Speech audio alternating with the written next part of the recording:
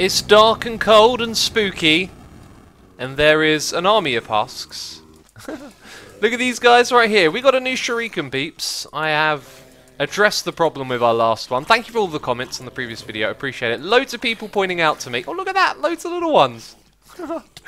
Oh, don't fly into cactus. Pro tip. Another pro tip for you there, peeps. Don't fly into cactus. I had a bunch of comments in the last video saying that I'd already sort of gone through this problem that I had with the shuriken. And that was the manulin. Because of course it does damage to your durability as you do more damage to mobs. So that's why we were running out of ammo. Now we have a shuriken that doesn't do that. So instead of manulin, I decided to go with bone, which does some more damage. And this thing does a serious amount of damage, 12.49. And I was just looking at the other modifiers that we could add to this thing. Aha, here it is, modifiers. If we go in here a little bit, you will see that there is fiery and necrotic. So these are the other two I'm thinking of adding, as well as sharpness. This one will do fire damage, additional fire damage, as well as setting them on fire, and this one can steal their health, so this shuriken can be really useful. At the moment though, I've only got one modifier left, and I'll tell you what, I'm actually getting a little bit bored of doing this. I've been flying around in all sorts of different places and killing mobs with ease, and if there's one thing I've noticed about leveling it up, is do all of that before you add quartz to this thing. A moment ago, this thing was doing half the amount of damage, and basically it means you attack the mobs more frequently because they don't get killed as quick, right? And that helps you level it up. So pro tip for you, if you want one of these, if you're playing the mod pack, don't put the quartz on till last of all, you know? Get all those modifiers first, you'll have a much better time. The Tower of Power. It has received an upgrade. Check it out, our solar panels have been updated. I know it's not terribly interesting to look at, there's just more of them here and more expensive blocks around them. This was basically a crafting saga that I had to do, and I did it during a live stream, so we upgraded that. We were previously generating about 6,000 RF per tick, and I think we're now up to 24,000. This thing has just finished charging. It was nighttime, so it was all the way down a moment ago, and I think that means it's fully charged. But it generates about 24,000 RF per tick. We can't quite measure that at the moment, but that has certainly solidified our power source for the future moving forward. That is an insane amount of energy. And we will use all of that energy in the master plan. Today I'm going to be revealing the master plan, and I've got one job to do before we talk about it, and that is change this roof right here. So many very smart comments from all of you about what is wrong with this building, and it's not how it looks, well actually it is how it's look. It's not a bad building, I guess, is what I gathered from the feedback. The problem with it is it doesn't fit the climate. In hot countries you generally get buildings with flat roofs, and in rainy countries you generally get ones with sloped roofs. So I built a sloped roof in between two things that kind of fit into this area. Now when I reveal the master plan, you'll understand why we will end up building a lot of these buildings. So it's a good idea for us to tear this one down and make sure that we get it right. I'm not going to tear the entire thing apart, but we are going to rip out most of this and then give it a flat roof, which might look a little bit odd, but we'll adapt it, we'll make it work. And as far as that goes, this thing, whatever you think of it, it's ugly, it's horrible. Converting this thing is actually quite tricky. I thought that what we'd need is an overhang at the top, like this. I actually think that makes it look quite bad. From down below, not terrible. From up here, too big and plain. Yikes. Not so great, right? There we go. That is about 10 times better. It really is. We are missing our Midori blocks though. I need to find a way to work that back in. And I want Midori blocks to be in every build. We haven't got it in this one now. I still haven't found a way to work it into that one. But there is one more thing that I want to do, which is add a chimney. And I had some comments pointing this out as well. Lots of great feedback on the last one, by the way. That we could have put the chimney directly above this. Then it doesn't have to be a proper chimney, but in theory the heat or the steam or the smoke comes up through here. And then it gets caught and goes out through a chimney. Well, how does that look? A little bit too dark in my opinion. Built it out of basalt, was thinking probably should have done it with seared bricks, and then I realised that we've used the wrong type of basalt. This one here, clearly a nicer shade than this. This is too dark. And where I've got this little gap here, I think I'm going to close it in actually, because seeing the fire doesn't really do anything. It doesn't make sense, does it? But the smoke particles that come off the top, they look great. So that might get rebuilt, but there you go. Our building has been converted to a flat one, and I've built another flat building as well. This one over here is modelled off of some images that I found on the internet of adobes. They're basically flat-roofed buildings made out of clay, and we're building them out of sandstone, and I don't feel like I've got the right pictures to work from yet, you know, the right ideas in my mind, because this just looks a little bit odd. It's also not symmetrical there. Interesting. Don't know how I made that mistake. But yeah, the stripes that I've added in here don't really work in its favour, and the reason that I did that was to try and break up from the flatness and the squareness of it, but that's kind of what we're going for. And a lot of adobes have these little like things just pointing out of the side of them there, so that kind of works. It's got a flat roof, but it's what's inside it that we're most interested in. This also has no Midori. I should have put some Midori in here. This has a teleportation module to go to another dimension, and this is the master plan right here. What I want to do is populate this area with lots of little buildings and cactus farms and things that sort of make sense, but I want them to take us somewhere else. Now this is going to be for mob farming, and what we're going to do is go to another dimension. My idea is that our base here doesn't actually have all of the farms and the things that we want in it. We're going to put those in other dimensions, which we can load using chunk loading. So if we take a step into this dimension, you'll see that I've made a new one, and it'll take a second to get there. Bam. And here we are. It is a void, right? But that's a good thing. It's also a void with a purple sky and a red sun, so it's a little bit spectacular when you're in here. But the reason I want a void dimension is because there's nothing to slow down any of the chunks here. This is just, you know, there's nothing going on, which means it's the perfect place to add a farm and to have the least impact on a server that we can. If we head over here though, it looks like there's a little bit of an error. I believe that is a bone block structure, which the vanilla game would have put in here. And there's another one just over there. Yes, it is. As of right now, I don't have a bone farm, so I will happily take these resources. That's actually kind of useful. And these things would only be loaded when we're here. When we're not here, though, we can use the chunk loading from FTB Utilities to, you know, load up a chunk. But here's the other cool part. We will put our entire farms inside a single chunk. So it's only ever a single chunk that we load up. So when we come to this place, there'll be all sorts of farms stacked inside one single chunk. So when I first envisioned this idea, I wanted the transition between the two places to be seamless. Now exactly how that would be achieved, I'm not sure. It could either be done with a door or you would walk through a walkway, but the idea is that it would be like you've gone into this building and then when you're inside the chunk, you're still inside the same place. So let's teleport through here. And then we're on the other side and we walk through into the room like that. So the best way to make that feel seamless, I'm not sure at the moment. I really have to brainstorm it a bit more, but that's what I want to aim for. Like the teleporter would be here, and it's like we've just walked through that little bit on the overworld, and now we're coming out in this new dimension, but it's sort of just like we've gone through a door. That's what I'm aiming for, and if we can do that, it's great. But notice here how all of the blocks are outside of the chunk, and here's my thinking. When we decorate this, we're probably going to keep it simple. We're going to have big walls surrounding whatever's in the middle of this area. They will actually be on the outside of the chunk, because then none of this stuff is loaded when we have our loaded chunk with the farm in the middle. It all seems very clever to me.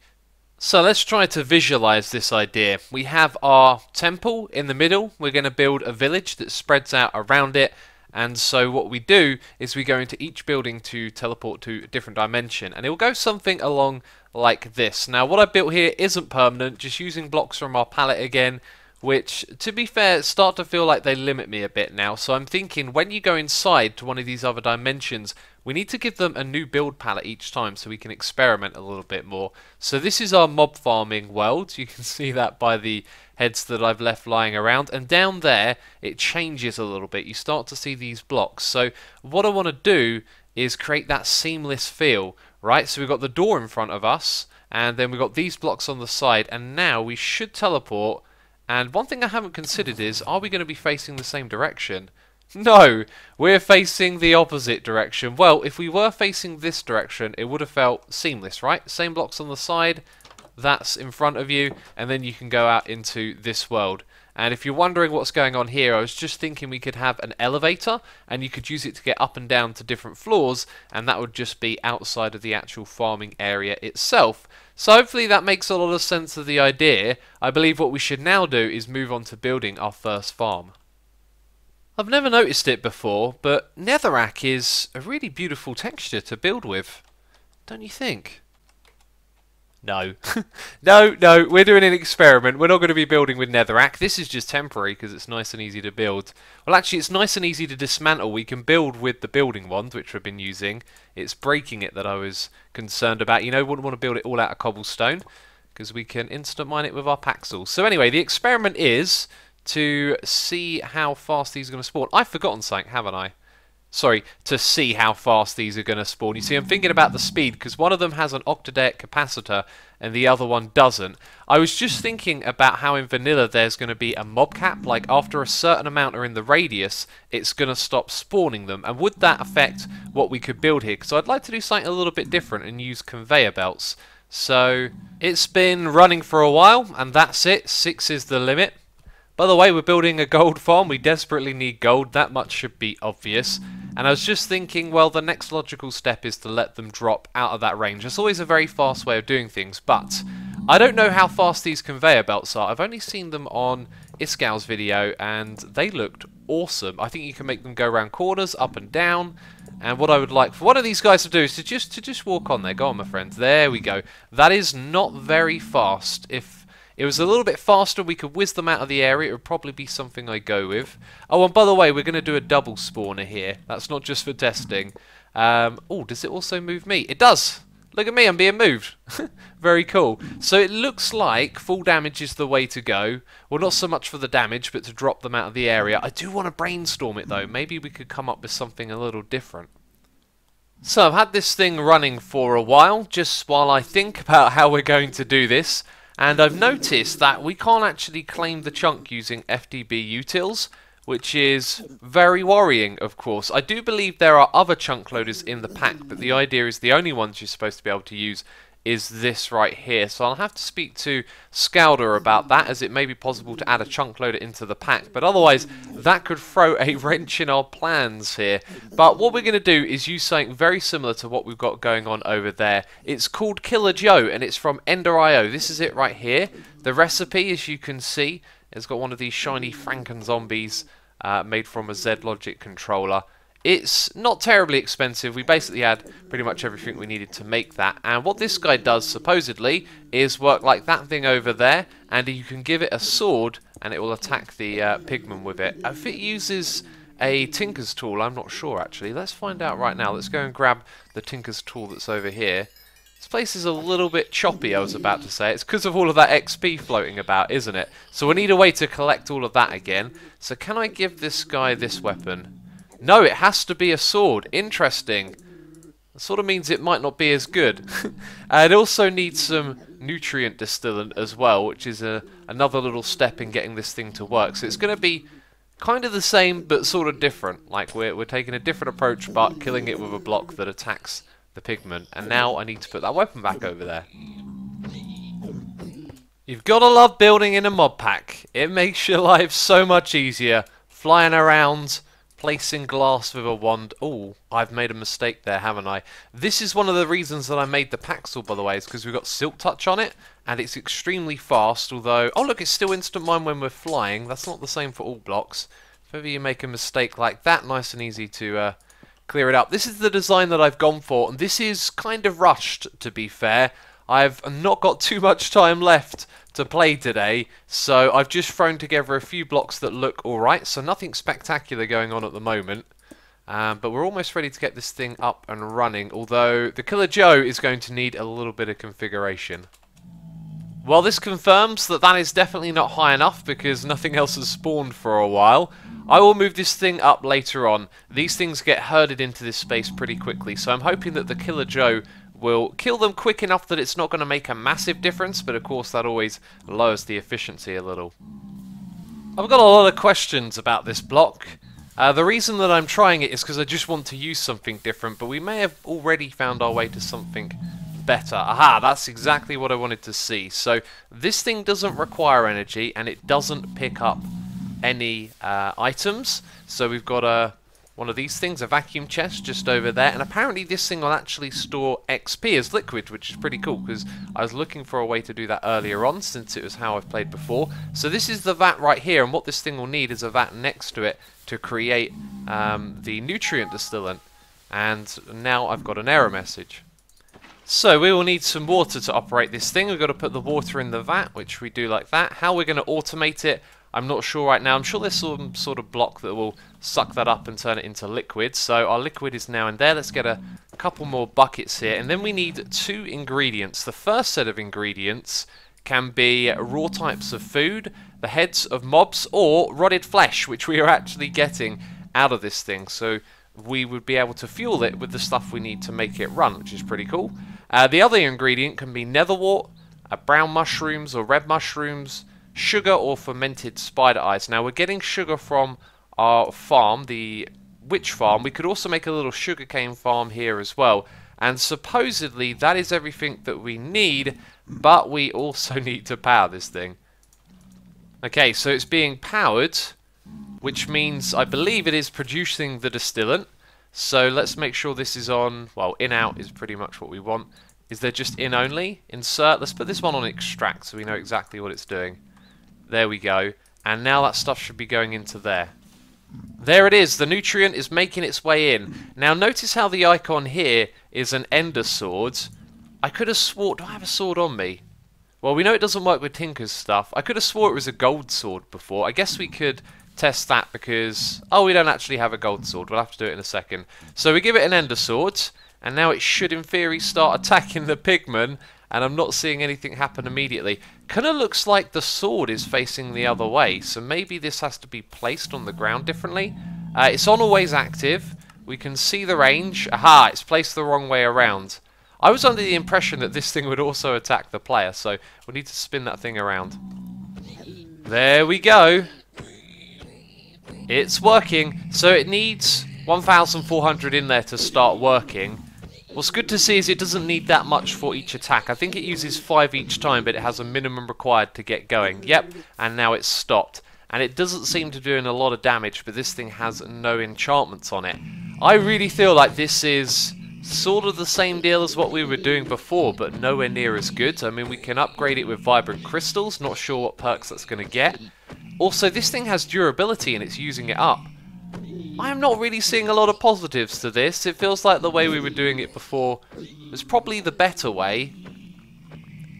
Yeah, I'm going to think on it, but I really don't think this is worth pursuing. At least we've investigated it and seen what it is about. So for now, the farm is almost finished. And if we go down here, you'll see that I've attached some item filters. So we're using this thing again. Best way to do it, really, isn't it? And we've got a little bit of a challenge here because some items we just want to throw away, which are these golden swords. Now, I know a load of people are going to tell me to try and smelt them down or do this and that with them. If you've been playing the pack, I would love to know how to turn these swords back into ingots. So if you've got a theory on how to do that, leave a comment down below, because then of course our trash can would go into some contraption to convert them. Now the problem with this is, apart from the loud noises to my side, if I open this thing, you can see that these ones have enchantments on. Now this one right here, it gets everything, and that's because we are ignoring the metadata. When it comes to enchantments, it's not quite the same deal, and it seems like you have to have the specific enchantment. I just ate rotted flesh, didn't I? So eventually another enchanted sword will make its way in here, and if it isn't, I think, sharpness 2 or knockback 1, it will then stay in this chest. So eventually this thing is going to back up, which is unfortunate. I believe an advanced filter might be able to, I don't know, separate the enchantments as well, so we'll look into that. But currently you can see some items are backing up into this chest, and that's because we need to make some deep storage for it. So that's where the gold goes, and then all the other items just go into our regular storage for now, since at the moment I don't have any deep storage for them. So I've tried now using an advanced item filter here. I'll tell you what's really irritating. You try to get close to it and you get poisoned by that thing over there. I messed around with this bottom line right here, and whatever I seemed to do with different swords and different options over here just seemed to void everything. It was like every single item would just go straight to this one and into the trash can. So I've kind of given it up on it for now, and I have to be over here to chunk load the area to AFK, but I can AFK and that means we can get some gold, which allows us to craft lots of things, obviously, and keep progressing in this game. But this thing will steadily get backed up like that, and I've got to manually dispose of them, which is a little bit annoying, but I'm sure we'll figure out a solution to that eventually. So there it is, the gold has been hooked up to the system. If we go up top, we can check and see if it's working. Sometimes there's a little bit of an issue with this. Let's type in gold. And look at that, the ingots aren't there, but the nuggets are. That's really bizarre because the nuggets are further away than the ingots. So I don't know why that one wouldn't hook up, but that one would. But there you go. And gold has been our sort of bottleneck at the moment. It's been the thing that's holding us back from crafting lots of stuff and progressing. But you've seen the master plan, you've got an idea of what's to come. I hope you're enjoying the series. If you are, leave a like on the video. As always, thank you for the support. And that's it from me this one, so thanks for watching, and I'll see you next time. Bye bye.